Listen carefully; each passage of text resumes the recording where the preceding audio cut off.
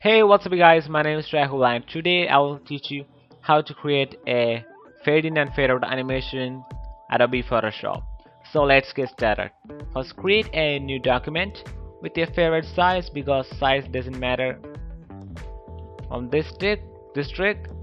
So I have created a new document, then go to Window Timeline to enable that timeline panel to create frames for animation.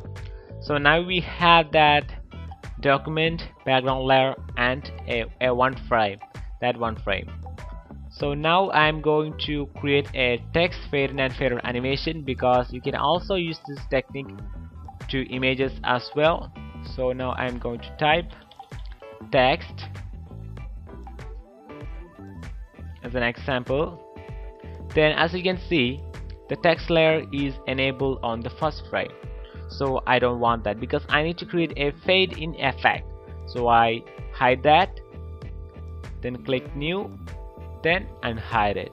So on the first frame there is no text layer, the second layer there is text layer, but now this don't look like a fade in. We need to create a smooth fade in, like on first frame the opacity is 0, on the last frame the opacity is 100%. So there is a icon here that is motion tune.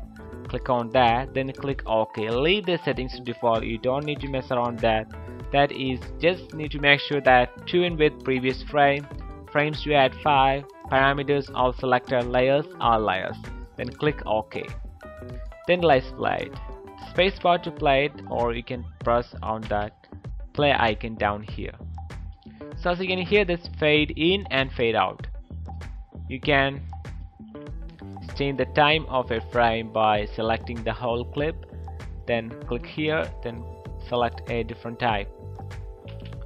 As you can see there, it's fade in, and we need to create fade out.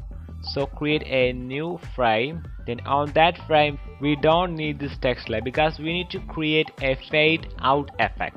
So hide that text layer, then again click on the motion tool, then click OK by selecting that last frame because you need to make sure that you have selected the last frame. Then play again.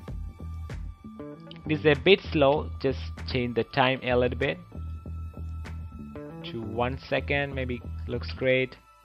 Yep, as you can see, fade in and fade out. You can also use the technique to images as well. So that's all guys, hope you guys can enjoy, and I think this video is really helpful. So if you think it is helpful and if you enjoyed it, then please give a big thumbs up, comment, share, that will help me a lot. You guys know about it. Then support me by pressing on that subscribe icon, and that's all guys, goodbye.